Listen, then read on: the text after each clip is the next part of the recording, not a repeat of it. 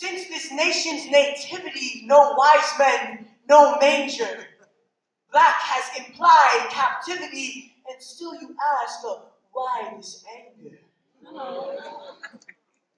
Confederate flags still fly in the heart of southern towns. Public executions like Eric Garner or Michael Brown, and still you ask, why this melancholy frown? How would you feel if a gunshot was your most familiar sound? Now we've begun to rise, and this you despise. The pup grew up, now there's fear in your eyes.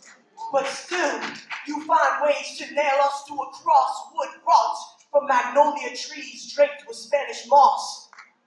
And as much as every uprising needs a martyr, there's a point when mass martyrdom turns to mass slaughter. And I've never been one to play the part of the lamb blindly led by the butcher who calls himself Uncle Sam.